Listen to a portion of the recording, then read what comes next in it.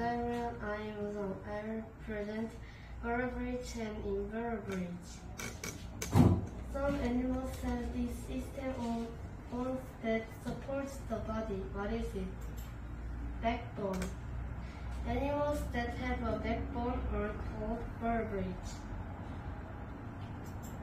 Most vertebrates have a skeletal system with muscles attached to the bones.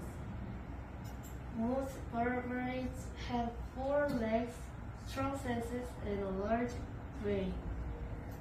The largest and most intelligent animals are vertebrates such as dolphins and humans. Most invertebrate animals live here. What is it? Ocean. Most invertebrates can be found under the sea. Their bodies are best suited for this environment.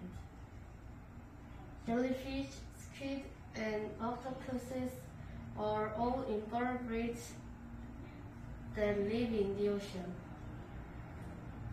Some invertebrates such as sea anemones and sponges don't like plants.